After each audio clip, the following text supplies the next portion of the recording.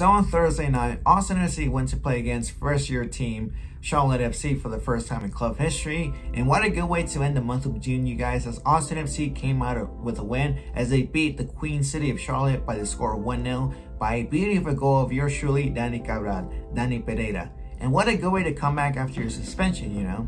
This was a really interesting game. Interesting and strange. Strange because of the lineup. We saw two players starting, Johan Romagna and Danny Hosen.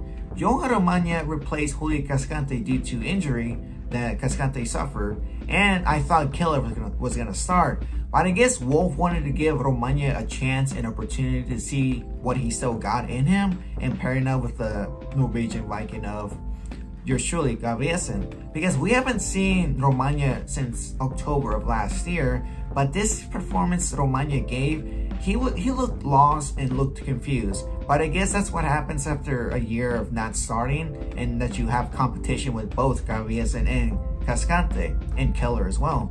But his performance was okayish, I guess, but it sucked the most that he came out injured. So hopefully he has a speedy recovery, and hopefully he comes back all, you know, full health.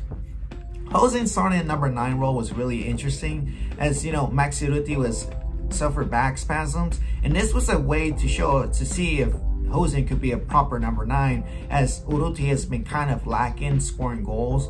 But I guess that's what happens when you have, you know, competition with Hosen and Gita. But Hosen, this was not a good game for Hosen, in my opinion. He had so many chances at a goal that he missed those opportunities in the first half. So I would say that Hosen is much more of a substitution player rather than the starting number 9. And that's just on me, you guys, because I thought Gita was going to start too. But Gita came on in the second half and replaced Hosen. And Gita had a good game. It wasn't the same performance as he did against FC Dallas, but this was okayish, I guess, for Gita. Overall, this game was really interesting. First half was boring. I would say the only good part about the first half was Nick Lima was lucky, because apparently his handball wasn't called. First of all, the ball touched his chest, then his arm, and it was outside the box. So I guess you could say it was a handball or it wasn't. I don't know. The angle was really difficult. The second half comes in. We saw 3 substitutions. One of them was yours truly, Danny Pereira, after missing out the FC Dallas game due to a suspension that he got from the Club Football Montreal game. First shot on target, you guys, he scored a beautiful goal. Chef's kiss. As Danny Cabral scored that goal outside the box, making it the second Austin FC, you know, goal outside the box. And my God, I was left speechless. And after that goal Pereira scored, I was confident that Austin FC was going to win.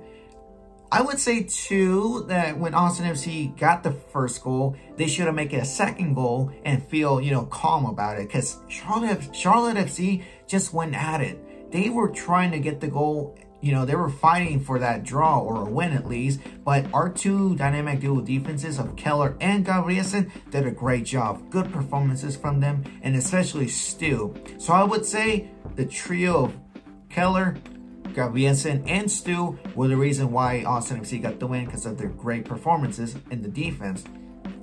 But call me crazy, but did I see Ronnie Redis replacing Driussi? I mean, first of all, what was Josh Wolf thinking about that? Because I tweeted out saying this: Driussi is Amazon and Ronnie Redis is a Wish product. Both of them aren't the same, and one of them is not going to come out great and the other is. So it's not going to be the same thing. But I guess Ronnie had some decent moments, I guess. He just ran the field with the ball, but, you know, it's Ronnie Redis. We don't see him anymore. He's always just, you know, collecting cash rather than doing something in the field, you know. But it's just me. But overall, this was a really good game. Really ugly win, but all games can be pretty. And Austin FC came out victorious as they beat another Eastern Conference team. So Charlotte FC is number 5 for Austin FC in this 2022 MLS season, as they have 5 wins and 1 draw against Eastern Conference teams. And this means Austin FC have now won their 5th game on the road. So it's now 5 wins, 1 draw, and 2 losses on the road. So if you know, you know. 5-1-2, you guys. And this month was a good improvement to what it was to May, as May was so shitty, you guys.